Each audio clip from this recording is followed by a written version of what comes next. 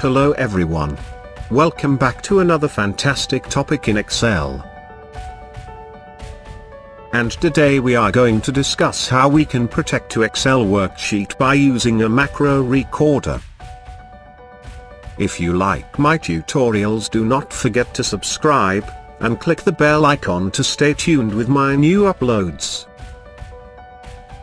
A macro is an action or a set of actions that you can run as many times as you want. In short, a macro is a sequence of instructions that Excel execute when you tell it to. Today we will be looking at how we can protect a cell or worksheet by using macro recorder. Here I have a worksheet of employee payroll. The end user has to update the sheet on weekly basis. Protecting a worksheet will help us to keep data safe where it does not require to change frequently. Protecting a worksheet can be done manually from the Format menu option, but it will be time-consuming if we have multiple sheets. In this case, using a macro recorder will be a better option to do this task. Okay. Let me show you how we can do this step by step. First, go to Developer tab and click Record Macro. If you cannot find the Developer tab, go to File, and click Excel Options. The Options window appears, click Customize ribbon, and check the Developer from Main tab panels to make it visible. Fine. Click the Macro Recorder button, and I am going to call this macro like Input Cell Protection. Be noted, the macro name should be without any space. If you need to separate the word, you may use underscore character. Next, I will place a shortcut key by click Shift+P, then it will create a shortcut for you. Then, keep the default store macro location, then hit OK. Next, go to Home tab and click Find and Select button, and choose the Go to Special. Here, select the Constants option, and check only the numbers, then hit OK.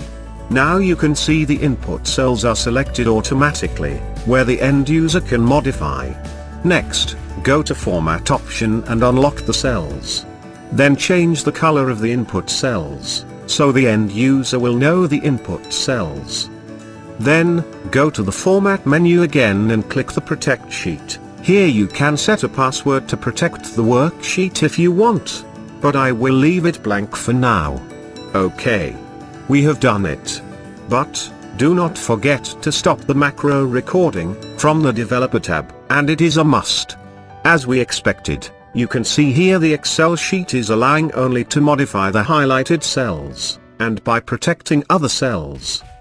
Let us test this macro on my daily production log sheet as well, which is completely different worksheet, and it is not protected.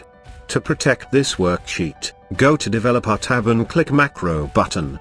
Here, you can see the macro which we have recorded earlier. To run this macro, just click the Run button to start the macro. Now you can see, the macro executes the operations that we have recorded earlier, and where the end user able to modify only in the highlighted cells. To unprotect the cells again, go to Format option and click the Unprotect sheet.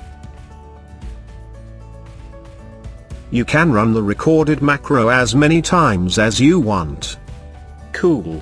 We have done it for today. I hope you have learned and enjoyed watching this tutorial. See you next week. Thank you for watching. Please like, comment on this video, and subscribe to my channel for all the latest updates.